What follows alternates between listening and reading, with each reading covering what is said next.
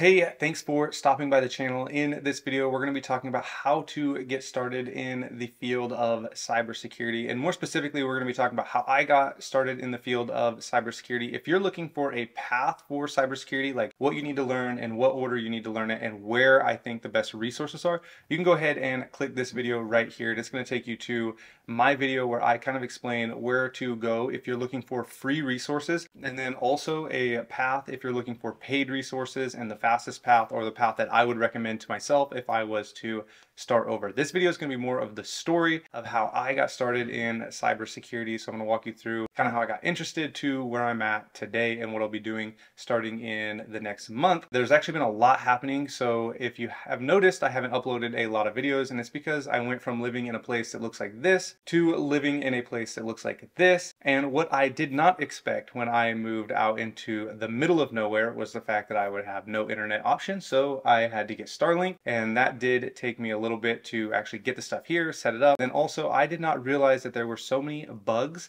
and so many animals and so many rodents that I would have to deal with. So the past few weeks I have spent my time boogie trapping my house for all possible bugs or rodents that are going to try to come into my house or into my garage or into my shop. So that is kind of where I have been. Now let's go ahead and jump into this video. So in about 2016, 2017, I decided that I thought it'd be a really great idea to make some money on the side. I didn't really want to leave the industry I was in, so I thought I'll just go ahead and start some side projects. And so I decided that I thought web development looked really cool. I did some research. I thought, well, if I become a full stack web developer, I'll have a really great range of skills, and then I can do freelancing because that's what I read on the internet. I spent about 8 months to a year learning full stack web development. I picked up a few jobs here and there. The problem was I wasn't going to be able to sustain this because a lot of the companies that want full stack web apps are going to be having large budgets, and they're not going to hire just some random person working in their basement. So it was really hard to make any extra money. And a lot of the smaller companies all wanted content management systems. They wanted something like Wix or WordPress or GoDaddy, and I didn't really want to build any of that, nor did I think that was going to be fun.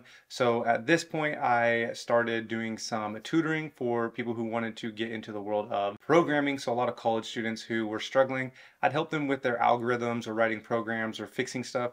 And then what happens is they graduate from college and they go get jobs, and then they come back to me whenever they hit problems. So I was kind of able to get my foot in the door that way. But really what happened was a lot of people didn't know how to secure web apps, and that is where my love for cybersecurity started. So I began getting really interested in security at this point, and I actually have a friend whose brother worked at a cybersecurity company. And if you can't tell the telephone game, don't take advice from somebody who is your friend who's married to somebody whose brother works at a cybersecurity company who then has to go find a penetration tester, because the advice I got was really not that great. Somebody recommended to me that the way to break into cybersecurity was to sign up for the 30-day OSCP exam. So the reason I signed up for the 30-day is they were told that I had a background in programming, so like, you're fine, just sign up for the 30 days. At this point, I think it was about $600, which at the time for me was really crazy expensive. And needless to say, I failed the exam, signed up for I think another 60 days.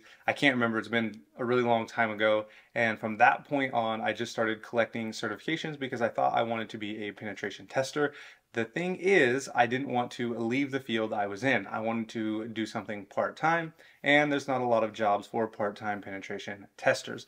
So I was still stuck. I had gained a bunch of skills, didn't know what to do with them, and now actually I will be starting in August teaching Python programming with a cybersecurity twist on it. So it has all played out in the end, but I actually started the YouTube channel from all of this because I had so many people asking me questions that I had known, and my name kind of got out around in different schools for being a tutor and helping people, that I decided to just start making courses and putting them up on YouTube instead of explaining the same thing over and over to a bunch of college students. So that kind of brings us to where we are today. So I kind of did a big, long, full circle in my search for a side gig, which actually turned into something that I enjoyed and did full time for a while. So started out through web development, and then went to cybersecurity and collecting certifications, to tutoring people, to fixing code for businesses that had holes or something in their web applications,